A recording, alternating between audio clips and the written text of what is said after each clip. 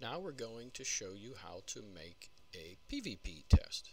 So you're going to run many speeds and you're going to create a PVP at the end so that you can look at the data in any number of ways.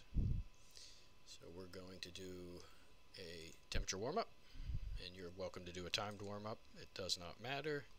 If you're using gas pressured shocks, you should probably use a temperature based, and if you're using twin tubes, it might be easier to just use a time based. But again, completely up to you. All of this is make it as however you'd like to make it, as long as it's repeatable. You always want to do the same thing. So done our warm-up, and we're going to do our start recording. We're going to do our gas test, which we call rod force, because that's really what it is. It's just the force of the damper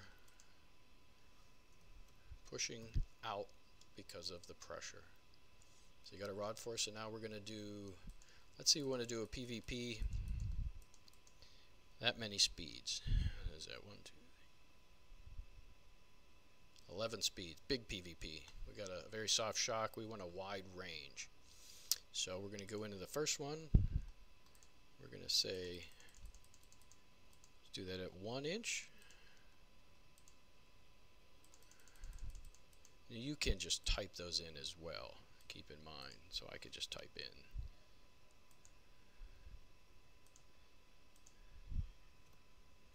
Go to 5.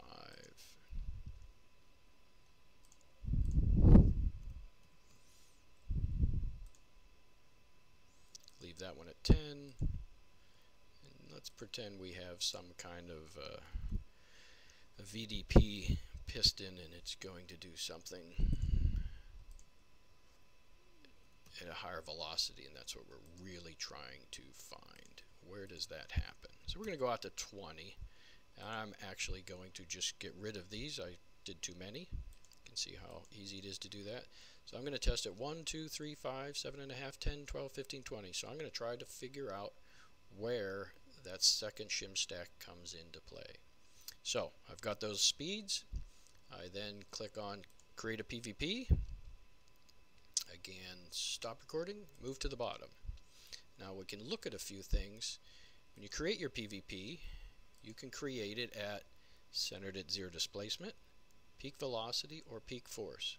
Now these two can be tricky because a perfect damper makes peak force and peak velocity, but rarely do we have a perfect damper. Sometimes we have things inside of a damper, big gas chambers, additional springs, so that either one of these can cause problems. As long as you know that, it doesn't matter, but we're just trying to tell you.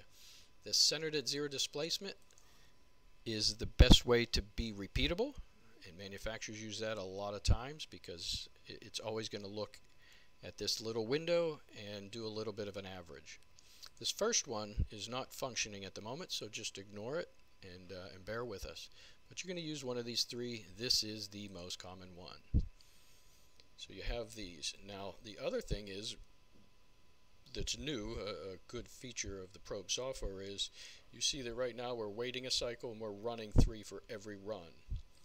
But on these very slow speeds, you do not need to run that many because it takes a lot of time to run slow as you watch the crank go around.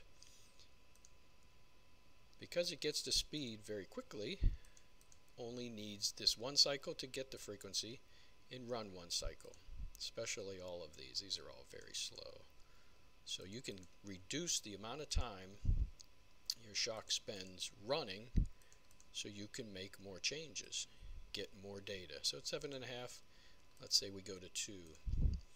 And let's say we go to 3 is good for there. At 12. Now we'll show you another interesting feature. Rather than say wait to cycle and go to 3, if we just click on wait for frequency reached, it's going to wait however many cycles we say here. So if we say 10, it will run until it gets to the speed we requested, this 15 inches, and then it will start to collect. If it only takes 2 cycles to get there, it'll start right then. If it takes 9, it'll start then. But this way, the faster you go, the shock dyno needs time to warm up. And this feature really helps you get there while saving cycle time. Again, we're going to do this at 20 inches. We're going to wait 10 again, because I think it's going to get there in plenty of time. And if it doesn't get there, the machine will tell you, and you'll just alter that. So there you have it. You're all done. Do your save as and try to get your screen where you can use it. You can say CTW PVP. This is a 1, 2, 3, 5, 7.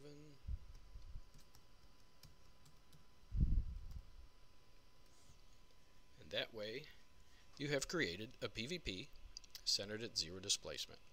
And you've saved cycle time so that it doesn't take as long.